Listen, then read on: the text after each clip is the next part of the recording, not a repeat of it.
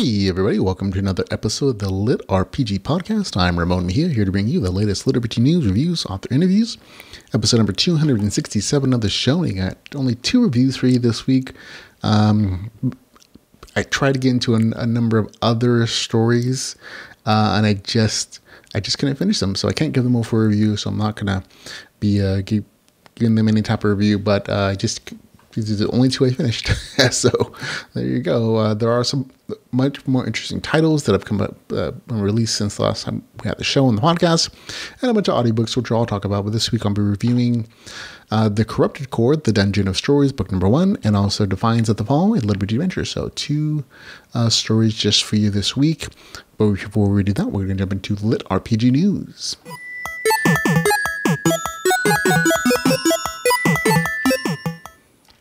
And in LitRPG news, we just have one really good story about a Kickstarter campaign from Chmilenko, who's the author of Ascend Online and a number of other books.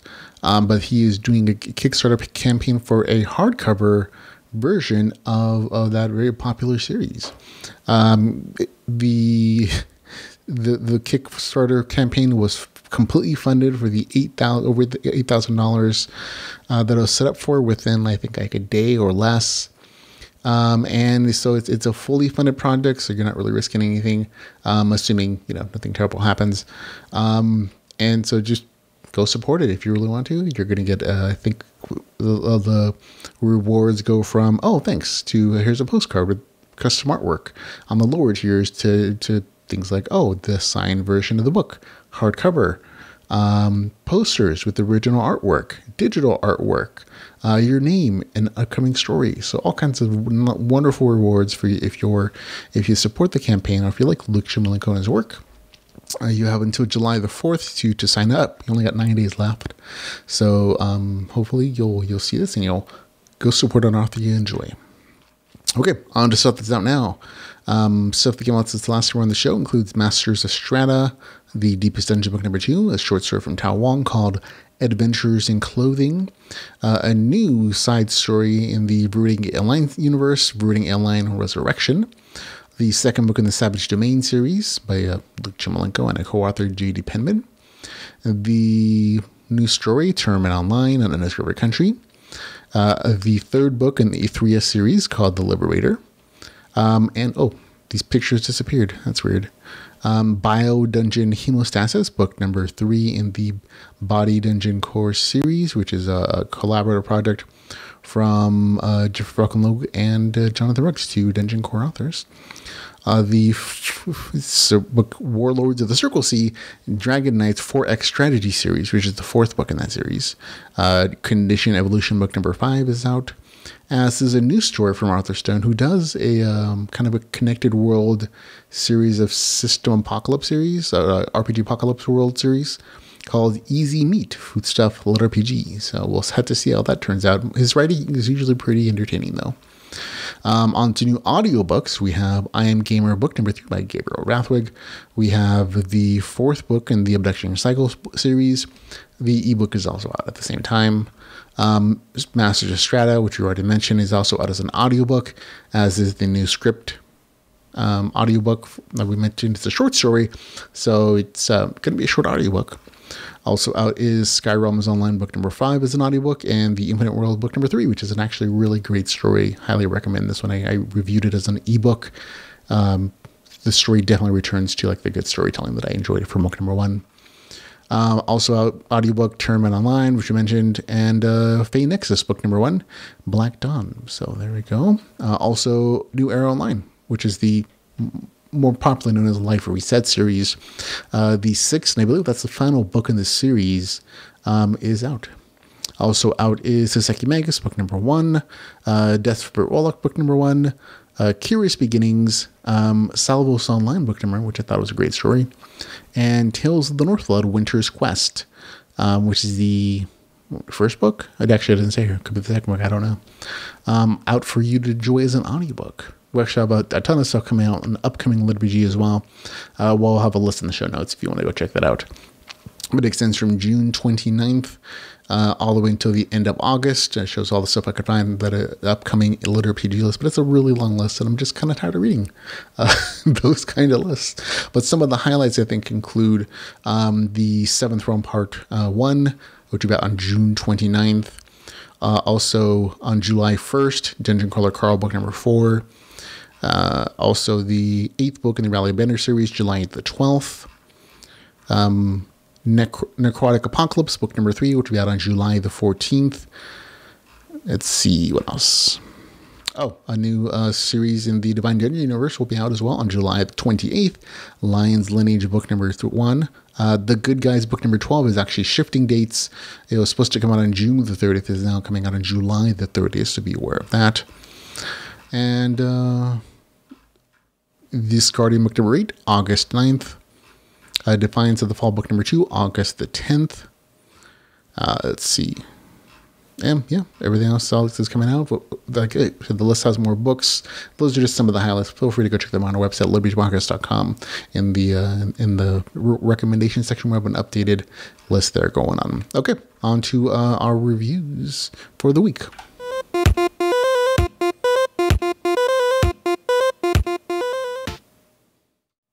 Okay, first review for the week is going to be The Corrupted Core, The Dungeon of Stories, book number 1, written by John Stovall. It is 394 pages, $4.98. It's available on Kindle Unlimited, and here's the author's description.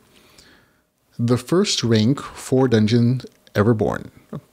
An unusually talented party of adventurers both must face a terror to destroy the kingdom that came before them. Will is the newest in a long line of dungeons born into the world, and is a rank higher than any dungeon that preceded. He's born along with 7 other dungeons in a small area, but so many dungeons were born in one place because of a magical disaster. A disaster brought by the Voidbringers who sought to conquer the world. Now the unthinkable has happened. The Voidbringers have returned, and they have the ability to corrupt dungeons. As a powerful dungeon, Will is one of their targets. He comes under the assault by their minions, has to deal with the aggressive neighboring dungeons, and of course adventurers. With the aid of his dungeon fairy Amber and the adventuring party run by Gar Adamant, displaced prince of the kingdom destroyed by the Voidbringers, Will must grow his dungeon to become as strong as possible as he possibly can, grow his nearby town, defend himself from the locals, and fend off enemies surrounding him everywhere. A Dungeon Core story. Okay, this... It says it's a Dungeon Core story, but only about 30-ish% of it is actually a traditional Dungeon Core story that has a perspective from the dungeon. The rest of the story really actually follows the other named character in the novel description, the Dwarven Prince, and his adventures going in and out of the dungeon, getting a crew together, establishing a dungeon town to kind of recreate a declining kingdom and help prop that up. You know, finding other adventurers and dealing with politics with the other nations, elves, elvish factions, whatever the case is. And so there's a lot of that stuff there. And that actually takes up the majority of the story, with the ending, this isn't spoilery, but dealing with the other like big adversity problem with the other dungeon, which is mentioned again in the novel description. So that's pretty much what the story is. I'd say... Again, that the dungeon core portion of this is kind of the disappointing section, unfortunately. Not that it's poorly written, not that it's a badly told story, or that the mechanics, the actual mechanics are fairly detailed, and there is definitely thought put into them, so I give the author props for that. But there's nothing there that I haven't read before, and that's kind of what it comes down to. I enjoy the story, but the dungeon core portion of it just wasn't particularly... wasn't bad. It's just I'd read all those concepts before. It felt like the author is a fan of Dungeon Core stories, and he's read quite a few, and he kind of plucked out or was inspired by other popular stories, and he kind of pulled similar ideas and incorporated into his own Dungeon Core story. So you're seeing a lot of influences from other popular series, like the Dungeon Who Wakes Up, and he has a dungeon fairy next to him, and he starts expanding, and some of the monster choices are like listed their evolutions, the elemental affinity sections. And again, none of it's done badly. It's just that, okay, I read that. Even the big bad, conflict with the next dungeon who's trying to corrupt him or take over. Like, I've read that multiple times. I've read a lot of Dungeon Core stories too. And so I see all those influences. And again, they're not badly done. It's just that, like, nothing really special here on that front. Now, on the other front of the story, essentially the fantasy progression story. I mean, there's RPG progression on the entire story, both on the dungeon side and on the adventure side. So it is LitRPG, no questions there. But the other point of view from the Dwarven Prince, rather, now that actually was a little more entertaining, at least until for most of the story, I should say. And that's mostly because that's where you get your world building done, because that character is not restricted to the dungeon. That's the character who has an opportunity to have a character progression arc, because he's interacting with other species, other characters, other adventurers, other characters. So there's he gets to do that. He also has there's also opportunity in this story to do some actual world building from other point of views from other characters. A little bit of politics in the story, which is always a nice little layer.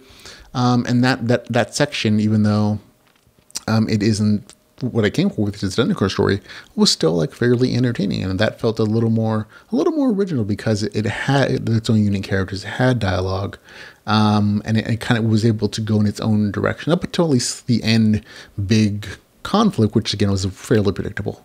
Again, because it's pulled from inspired from other very popular dungeon core stories. So for the most part, nothing really bad to say about the story. Again, solid game mechanics.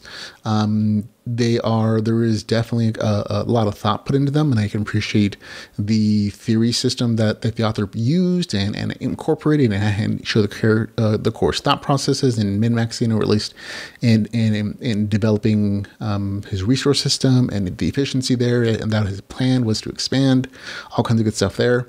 But again, mechanics that I've seen before. The arc was predictable because I read this stuff and it not bad. It's just nothing that really wowed me. So overall, not a bad story.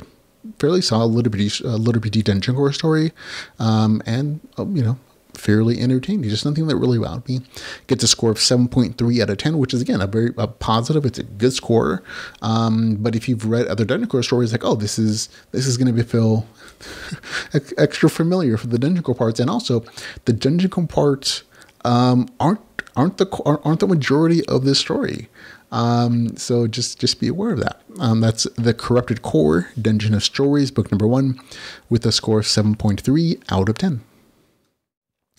And here we go. Next one is Defiance of the Fall, a LitRPG adventure written by AKA JF Brink. It is 685 pages, $4.99. It's available on Kindle Unlimited. And here is the author's description. Zach was alone in the middle of the forest when the world changed. The whole planet was introduced to the multiverse by an unfeeling system or god, a universe where an endless number of races and civilizations fought for power and dominion. Zach finds himself stuck in the wilderness, surrounded by deadly beasts, demons, and worse. Alone, lost, and without answers, he must find the means to survive and get stronger in this new cutthroat reality. With only a hatchet for a weapon, he'll have to seek out his family before the world collapses or die trying. So there we go. Apparently this is also a very, the author puts in the notes that this is a very popular story from Royal Road. So there you go. Okay, this is an action-oriented RPG apocalypse serial story collected and published. It is a very, the start is honestly a little rough, and that's one of the recurring statements in some of the reviews for this, is that the start is rough, but it has a lot of super positive reviews, several hundred. So you can't argue that I enjoyed it as well, but a lot of recurring criticisms for the beginning at least. So if you have a rough time there, push past it. It does really get a lot better. The author finds his writing style fairly quickly. There's lots of action, lots of adventure. And the first half of the story really just focused on the solo adventuring of the main character as he's forced to skip the tutorial RPG apocalypse and fight monsters to survive and fulfill the quest he's given by the system. So dangerous path, but very rewarding for the main character. And the second half of the story actually expands into town building, community building, waves of monsters, plus some world building as the main character is able to kind of leave his starter location for other places, and he gets connected with other survivors, sees how the rest of the world is doing in the situations, and of course are set up for other plot lines, like him finding his family, him finding the other members of his camping group that he was with when all this started, which is stuff I'm sure it's going to be developed while into the series. And on the RPG side of things, fairly decent. There's a cultivation aspect to the power growth, which some people will like, some people won't. I didn't not bad. It's just a different twist on RPG cultivation, or RPG progression rather. But there is very clear progression, power choices, class choices. There is XP, or release power gain, through quests and killing monsters. The cultivation aspect really just adds a different layer to gather power without killing monsters. And it's kind of the power system set up for the magic tech that's used in the story and by the system. But again, the really good power growth curve with reasonable explanations. For systems that mimic the game stuff. You'll see things like leaderboards eventually, how the XP system works, system itself, powers, classes, all the good stuff that you like from LitRPG exists here in the story. And it is detailed enough that I think that most people will appreciate it. And it's not really that repetitive. So always good stuff here. Overall, again, very action-focused story that a lot of people enjoyed. I'm one of them. It loses a couple points for me. It's almost great. It's just that the rough beginning knocked it down a little bit for me. But overall, it had really nice character development. It had good world building. And, you know, just be aware, it is a collected serial. So there's not going to be like this one cohesive arc for the entire story necessarily, because it's multiple arcs written for a serial story that's published online and is continuing to be published. And this is a collection of those stories, and they're published. So you have two kind of big arcs in this particular book of the series, and they could have been published separately, and they would have been perfectly entertaining and fine, but put together here. So just be aware of the structure of the story, so you have a reasonable expectations. But overall, again, very action oriented, top notch, and I don't doubt that it's going to get more complex and more world building as the series continues. For me, get the score 7.8 out of 10. That's a really good score. Defiance of the Fall, a LitRPG adventure with the score of 7.8 out of 10. Okay, that's it. Very short episode, folks. Only had a couple of reviews again for you. Remember, this week you can actually follow us on Facebook, Twitter, YouTube, Patreon, or website. You can also hear the show at Spotify, Audible, or just on our website at litrpgpodcast.com, where you can find all the ways to support us and catch all the latest news and the ongoing list of new releases, new audiobooks, and upcoming LitRPG stories we have there. We also have links in the show notes for Facebook pages where you can find your favorite authors and your community members and LitRPG community can talk and chat and geek out about the stuff they love, LitRPG. But thanks for hanging out with me today, folks. And until we can hang out again, remember to go read some LitRPG. Goodbye, everybody.